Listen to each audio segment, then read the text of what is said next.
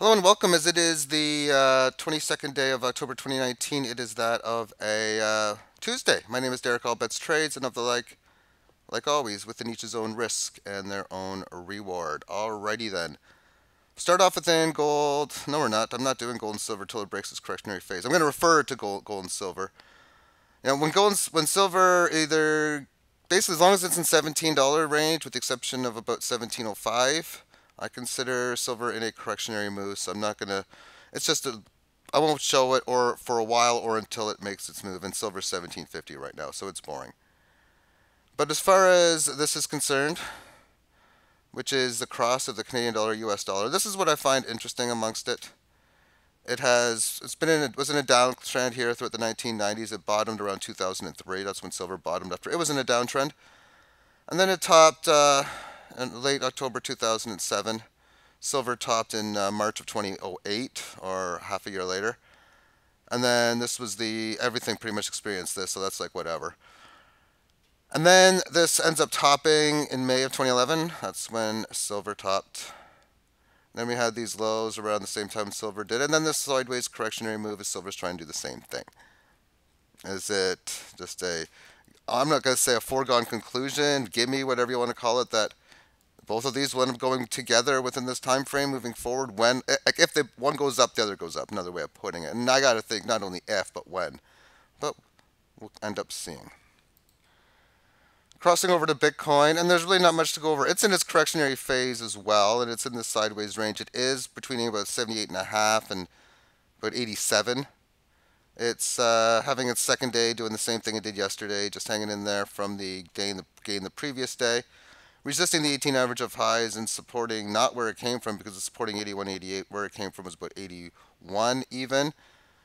Just really hanging in there, but not much to really cover based on that either. Still, like I've been waiting, or saying, it's both saying and waiting, that on the break of either support or resistance, a large move either way, as I'd be expecting about low 6,000 or over 10,000 either way, depending on the support or the resistance break.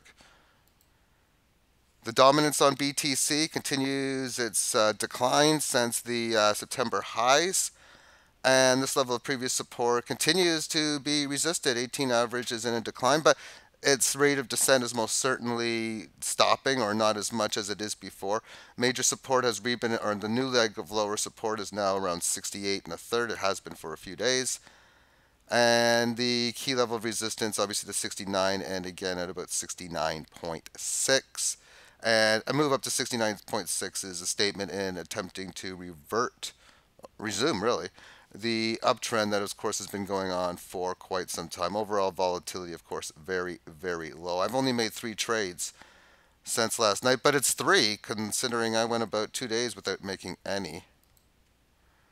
First off was Bitcoin Cash. I ended up selling for Litecoin, and just like a lot of these other altcoins against Bitcoin and the dollar, down significantly over a significant period of time, or okay period of time. Definitely a significant amount in levels of how much it's lost.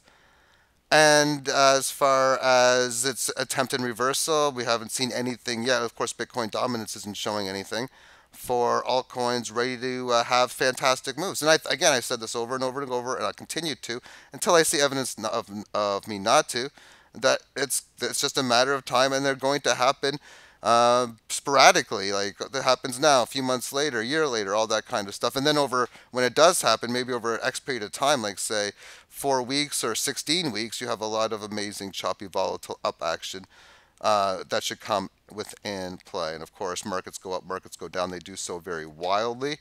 We can see in here there was a big up move, even just this little tick here and this little tick in here along the way. And now since then we've been making all of these lows and these highs. Lately, though, it has been resisting in here this level of support. So now we got this little range in here, breaking this little resistance. It's back to the upper end of this range, breaking down below the support. Most likely, I'd be looking more for this level to be resistance, but then to have some sort of leg lower after that. That's a noticeable level, like the 3 little bears.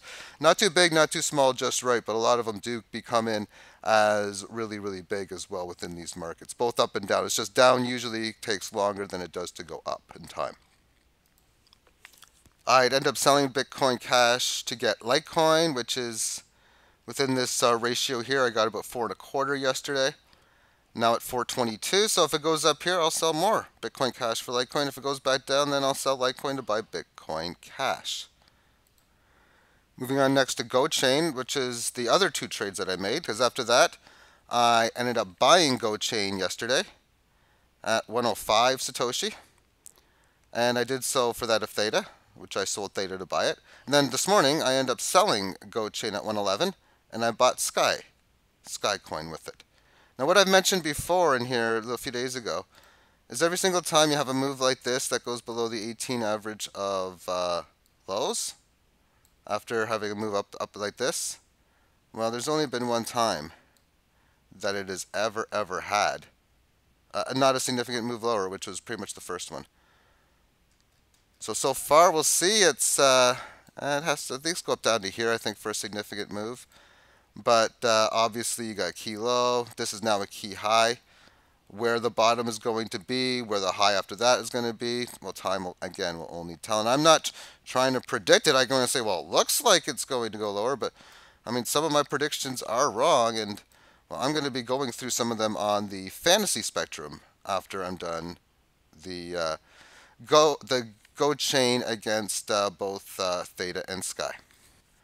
And then the Sky Go one, where I ended up buying here pretty much at the 18 average of lows. And a whole bunch of sell orders coming in. So there's one of the buybacks from the last sale. So that's nice. I was hoping to get around 75 or better, 76, and I ended up getting even better than that. So that's nice. And on the Theta Go, which have all this choppy up and down action in here through July, August, and September. But from the session in here, just managed to go up high enough in here where I was able to sell Theta for Go after this nice little move in here. So roughly at around close to 10 is where the trade would come in the high $9 range. So if it goes up, and I haven't got an indicator in it, don't really need one in right now. But if it goes and breaks above 11 or around in here, then I'll sell more Theta and buy more Go. And then if it comes down towards in here to below 8 and high 8s, then I would of course do the opposite, and in that case selling GoChain to buy Theta. Moving on to fantasy. Yesterday I talked about fantasy football and the showdowns.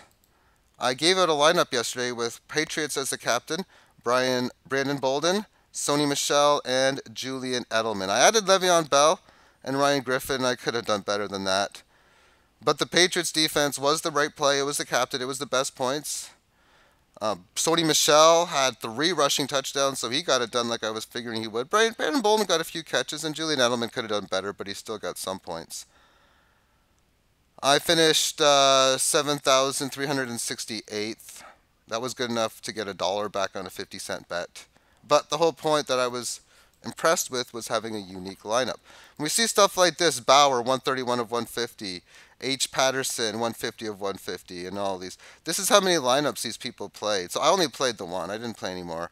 This person played 80. This person played the max of 150. So that was a $75 bet on that particular game itself for that player. You can play these at really minor and monster stakes when you look at just, well, myself. I played microscopically, but as much as I can afford it, I really control my risk and reward. When it's a big gamble, even though I might have a long-term edge, and that's the key word, is it a might? I'm going to reduce my risk to low amounts. Again, 50 cents. Now the winner of this game, well, there's 20 of them. A lot of them had multiple lineups in here. 173.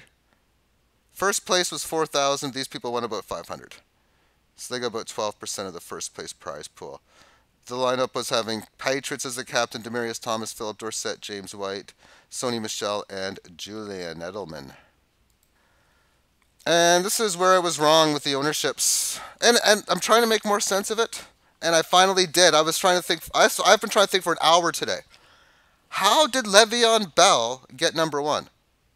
I predicted it was going to be Patriots, Tom Brady, then Sony Michel, actually. Then like Le'Veon Bell. Now the top 5 are relatively a heat race, especially the top 4 really even. But yeah, Le'Veon Bell, 12,500. Tom Brady, 12,200. 11,000, really 12,000 for James White, and 11,800 for the defense of Patriots. Julian Edelman, 10,844. Now, the reason why Le'Veon Bell made sense is because if you were pro Jets, who are you going to take? Well, Le'Veon Bell, he was the first one. Then you had Jamison Crowder and Sam Darnold. Well below. Normally, it's the quarterbacks and running backs that get taken. Well, a running back is just that for Le'Veon Bell. But Sam Darnold is just so bad that he actually got picked below a wide receiver. On the side of the New England Patriots, Tom Brady was picked number 1, and I did not expect that. I thought the Patriots defense was going to be. They were picked big. But when the game started, I seen they were 38% owned in total. And about 12 or a little over 10% here. I didn't do the percent yet. That I found to be very surprising. And I didn't think that Sony Michel was going to be this low on the list. So I got that one wrong. But not really. In hockey, I'm predicting the ownerships in the games they have in the daily games, and I was wrong again yesterday with my prediction. It was a game between the no, it wasn't. It was a game between the Ottawa Senators in Dallas taking on the Dallas Stars. And in that game, I was predicting that the ownership was going to be very large for the Dallas Stars. I didn't know how big it was going to be, but I was figuring at least 2-1. It was not. It was closer to 60% ownership. This was a team that was a 2-1 favorite, so I was really wrong on that one. I was right, however, and when a number 2 string goalie plays, they're going to be less owned, and that was the case for the number 2 goalie of the Stars. It worked out to be one of those types of games that was not a great fantasy game, thus I ended up having a small loss on the session. As far as tonight's games are concerned, let's just take a quick look at them. I got one bet for the next week. I'm not making a bet, and I only have one bet until Monday. I made a bet last night in football. I'm going to lay 13 points. I am laying 13 points on the New England Patriots against the Cleveland Browns on Sunday afternoon. But there will be no traditional sports bets until then. I don't even know if I will be making any more in the near term after that in this traditional sense. I do like to wager. Of course, I wager in cryptocurrencies, and I'm wagering in daily fantasy in a strategy that I think is very interesting, where I have very good short-term and long-term odds in my favor, because I'm going to be moving on to probabilities and statistics after we go through this. Another chart will come in, and that chart will be this one here, but we'll get to that in a little bit. So Toronto takes on the Boston Bruins. We got Michael Hutchinson, who has been terrible so far for the Maple Leafs in goal. Toronto, I see a record of 5-3-1-1. I mean, what up with these overtime losses? It's 5-5. Boston 5-3. This has been the last 2 first-round matchups. This is a huge rivalry. I think the line is justified. Over under 6.5. Consensus: people are liking Boston, which I'm surprised it's as high as it is, actually, just because the Leafs are the number 1 ranked market team, but Boston's like 2 or 3. So these are like the top 2 ranked like markets in hockey going up against each other. And as Leafs are concerned, Leaf fans, they are an interesting bunch as far as how they pack to go to every single NHL city that there is, but Boston is the hardest game for them to go to, so you won't have fun. It's a tough ticket. A lot of Leaf fans just don't even go because it's that hard, even though it's not that far away from Toronto, compared to, like, say, Anaheim or Dallas or Vancouver or other like. San Jose is in Buffalo. We have Buffalo as a -115 favorite, basically a pick'em. The consensus is huge on the Buffalo Sabres. So if this was a daily showdown game, if it was a daily showdown, how I would play each one. This one here, I would be playing huge on the Toronto Maple Leafs. This one here would be playing huge on the San Jose Sharks. Pittsburgh is in Florida, -135 for Florida. Consensus 58-42. I am really, I mean, I got to think that Pittsburgh at +115 has got some value in it there. And as far as showdown, I would have to consider that Florida is a play in playing in daily fantasy. But there is no, they only have one game. It's the last one. Arizona Rangers, we basically have a pick'em on the game. 63% consensus for the New York Hockey Rangers. Rangers come in the game with a 2-4 record, 4-3 for the Arizona team. Really, even money for the home team? I mean, man, Darcy Kemper, 94.9% save percentage. And then we got a 92.8. Maybe consider the under. I mean, I'm not going to look at the statistics on it.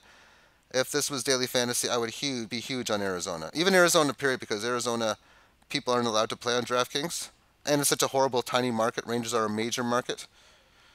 Vancouver at Detroit. Detroit plus 100, Vancouver. Really? I mean, Vancouver's a better team. I think there's value in Detroit, or Vancouver rather. And I would most certainly be playing that on the daily fantasy lineup if it was a one-game, one showdown, stacking mainly Vancouver players. Anaheim is in Nashville. Nashville minus 175, big favorite. Consensus has them at 69%. They come in the game with a 4-4 record. Anaheim at 6-3.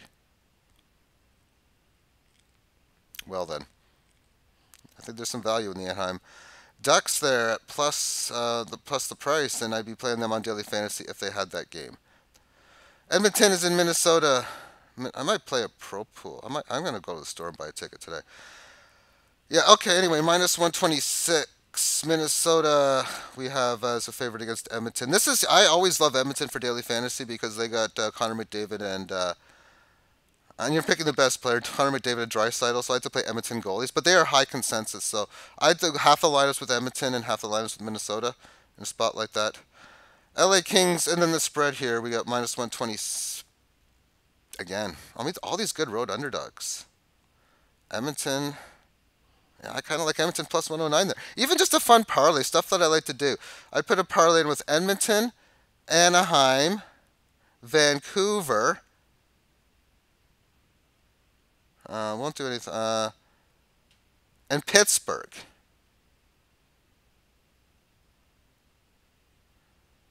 As well as Buffalo. Really, Buffalo. I mean, they're just doing dominant. See, the thing about these pools that I bet, it's always going big against consensus. So I'd have like Boston in there, and I would find a good few consensus ones here that I can go for and against, kind of deal.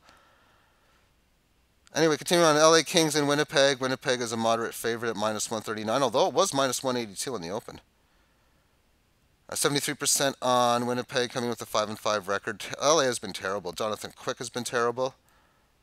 But Winnipeg hasn't been spectacular either. If I was in daily fantasy for this game, I'd be playing on the LA stack. Vegas is in Chicago. Pretty much a pick 'em with Vegas as a small favorite. Vegas coming in the game with a 6-4 record. Chicago 2-4. So Chicago ain't doing too well. Probably a correct line. And in consensus here, I would play Chicago. Washington Calgary is on my daily fantasy lineup. It's oftentimes the last game, and it is this one as well.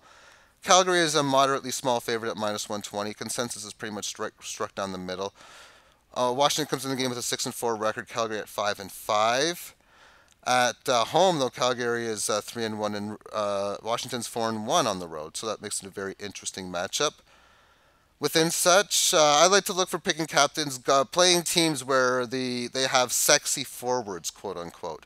Where I mentioned with Edmonton, they got McDavid and Draisaitl, so I'm going to want to play their captains. In Toronto, they got They got Matthews, Marner, and when coming back from injury, John Tavares. So I like to go goalies there, especially the backup. I wish this was a showdown game because I'd be huge on the Leafs and Hutchinson tonight, but they don't have it. So therefore, I'm struck down the middle 50-50 on who's going to win. The consensus is struck down in the middle 50-50 who's going to win. My strategy says as long as I play the goalies as captains and 4 other players on your team and 1 on the other one, I'm going to do fine. So I'm going to have half my lineups on Calgary and half my lineups on Washington. But that all depends on the starting goalies too. I mean, here's the deal. Washington's got the sexy Ovechkin on there, so I kind of want to play Washington over and over again, too, just because everyone's going to want to play Ovechkin as captain.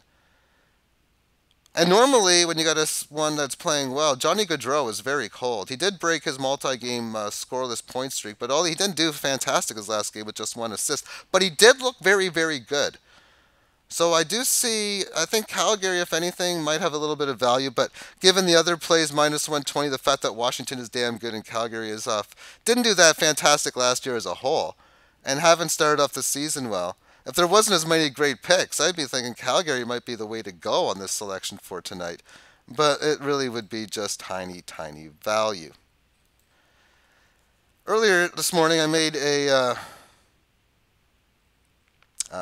program, and it doesn't do much. All it does is it tells you if you're doing sports betting,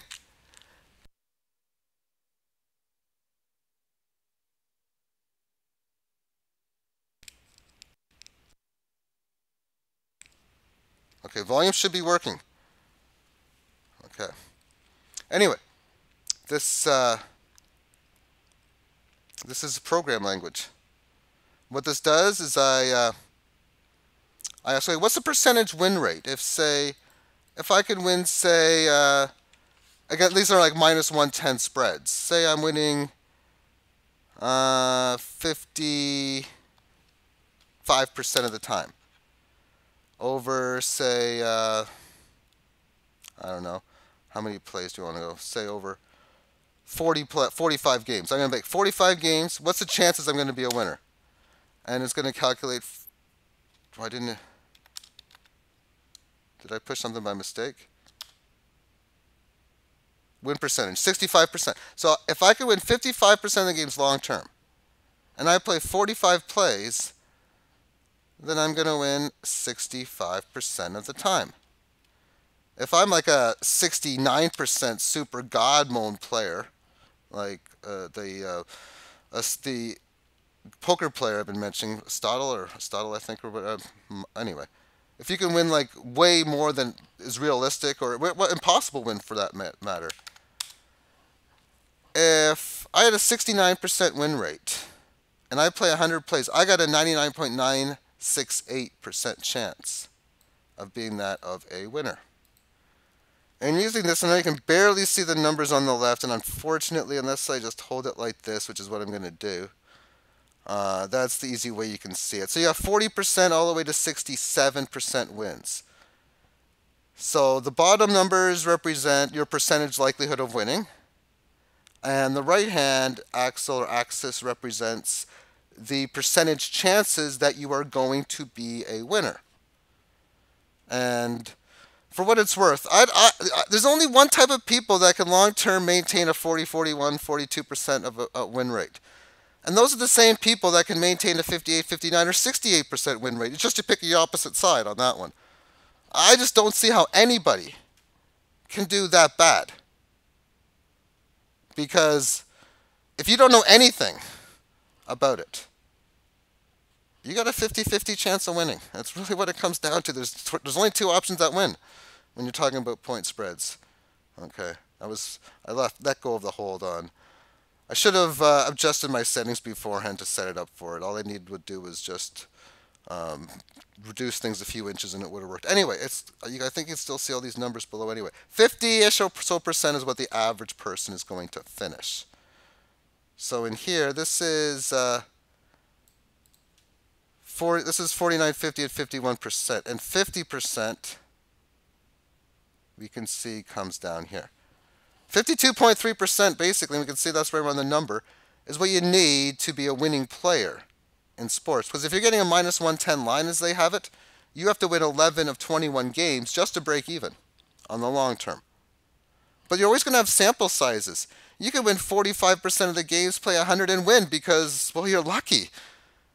And another way of looking at it too is you could be somebody who's damn good. We'll go to 57, 58%. These are realistic numbers I think you can attire for, but getting to those and getting above that becomes difficult. To say that you can get a good sample size of plays and win at these rates here, 65, 66%, at a good rate of size sample plays, I think is impossible. Or or maybe the maximum the best could achieve. So with that being stated, 57, 58%, if you can grind this through, you got like an 80, 90% chance over 100 plays you're going to come up ahead. But let's just think about 80, 90%.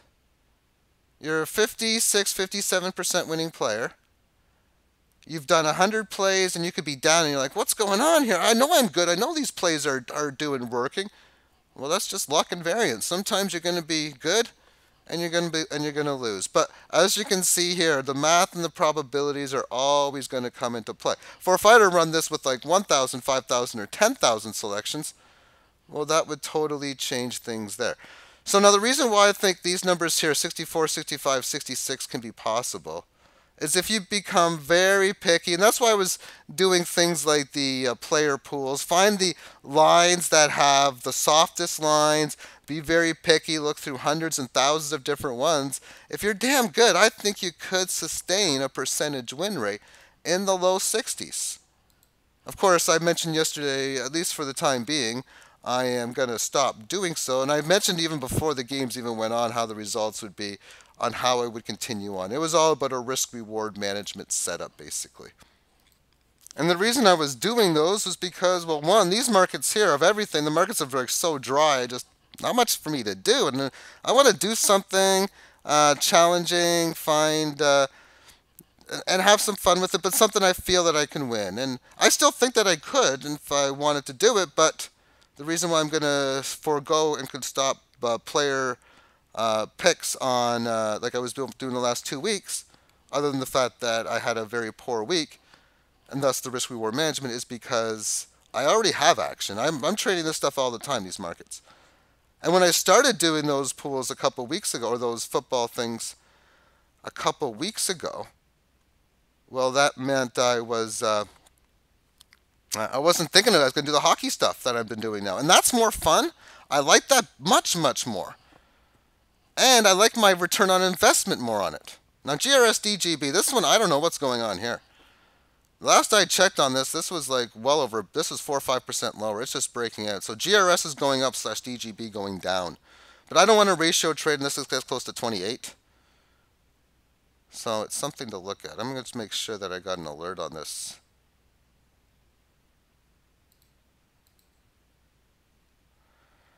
Okay, so we got GRS DGB. Do I have an alert? Crossing 29. I have even higher than that. You know what? Yeah, keep it at that. Go for the bigger, better trade. Although 29 is pretty big.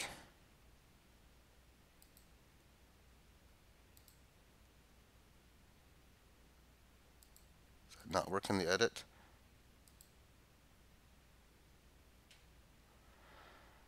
Okay, let's do 28.55.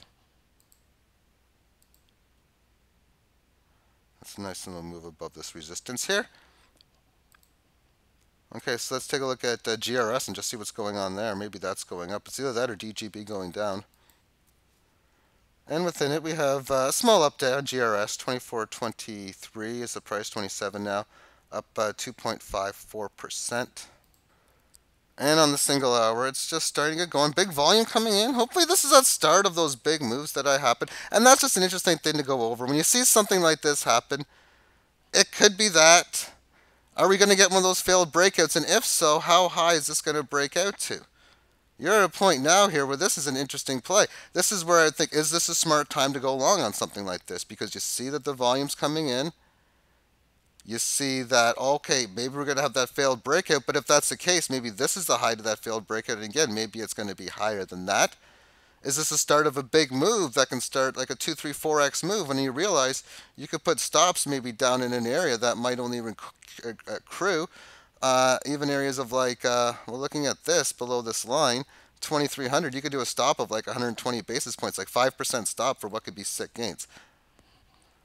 However it is, I'm not going to try to calculate, nor am I going to change up my play. I got GRS trading against both LITECOIN and that of DGB. Although I should be trading against Theta too. But whatever. And I'll just keep trading it that way.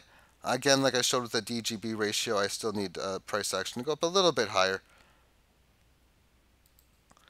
And on the 1 minute time frame, this all started here at 10:15 a.m. It's 10:54 as I'm doing this now.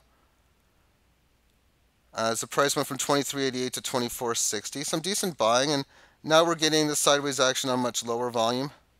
So someone's wanting to buy this.